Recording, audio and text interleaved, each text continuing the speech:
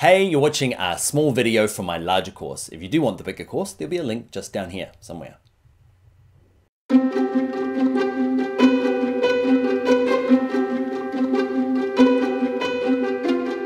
Okay, in this video we're going to look at competitor research. Now we're still in our research phase, and competitor research can be just as simple as a Google search just to see who's out there, who's doing, a client might have come to you with this brand new idea that nobody's ever thought about. Except you find there's actually lots out there that kind of does the same sort of thing. And what you might need to do then is look at your, what can make yours special? What's your unique selling point? What's your positioning compared to the competitors? Or it might be that it's just new to your area, and that can be really handy as well. You can go off and find something that might be, you might have a new website that's, it's a restaurant guide.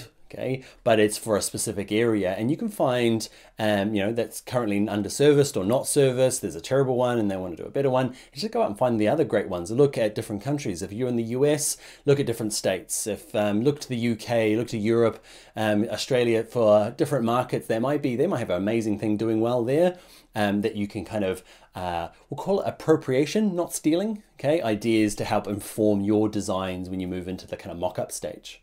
All right, so competitor research, easy, quickly to do, and really can help inform your UI design. Hey, did you enjoy the course? If you want to see the full, big, long, unedited version, there'll be a link just down here.